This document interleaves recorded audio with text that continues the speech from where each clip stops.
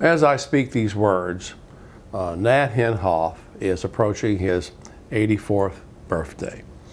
If anybody's ever had a well-spent life, it's Nat Hentoff. Nat Hentoff, for years, the great civil libertarian writer, has covered everybody from Bob Dylan. He wrote the liner notes for one of Bob Dylan's albums. He was friends with Malcolm X.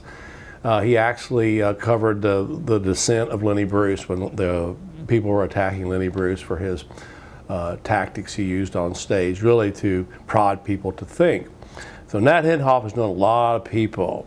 He's a great jazz writer, but I think what Nat Hentoff is really going to be remembered for is how he has, as I say in a commentary on our website at rutherford.org, he never lost his sense of rage.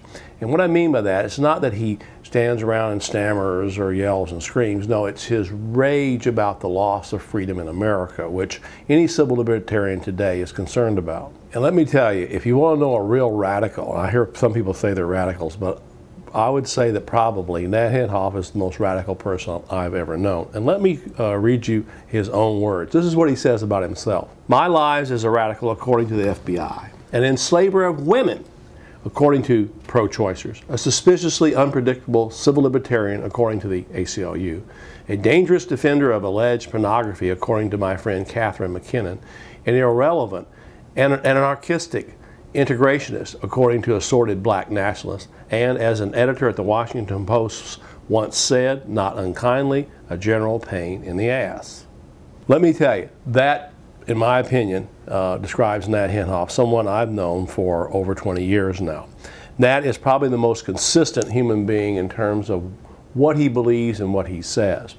In his numerous commentaries in defending every particular issue out there, I would say Nat Hentoff hits the center on the most crucial issues of today.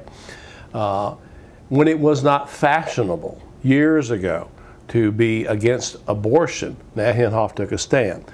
And believe it or not, this is the fellow who describes himself again as a Jewish atheist, civil libertarian, and then finally a left-wing pro-lifer. A left-wing pro-lifer. Nat once told me that when he first came out against abortion and became a pro-lifer, the women at the Village Voice where he worked stopped talking to him. But this is the kind of person, principled person, that makes a difference in the world, and that really sums up Nat Hentoff. When Nat Hentoff took his controversial stand on being pro-life, ACLU affiliates around the country started canceling speaking engagements where he was there to speak at their functions. And later he disaffiliated with ACLU, but after post 9/11 and the ACLU started fighting Bush tooth to tooth, which was really good, Hentoff reaffiliated with the ACLU. When I was being attacked during the days of my lawsuit against President Clinton in the Paula Jones case, as being this right-wing conspiratorial fellow and all this, Nat Hentoff actually wrote a column in the Washington Post defending me. He knew right well, again, how it feels to be under the gun because of what you believe, even though you're standing up for the freedoms for all Americans. For 50 years, Nat Hentoff wrote a weekly column for the Village Voice. In December 2008, he was let go. When I read that, I knew that a great publication that has stood for so many things had gone downhill. In fact, that day, I sent Nat Hentoff a letter saying, these people have no class. And what I meant by that is you don't let go an institution that's still vibrant and writing. One year on his birthday several years ago, I believe he was 81 or 80 years old, Nat Hentoff called and we talked. And I said, Nat, it's your birthday. You going to celebrate it? And he goes, with champagne, cake? You know what he said to me? No. Today, I'm too busy. I'm fighting for civil liberties.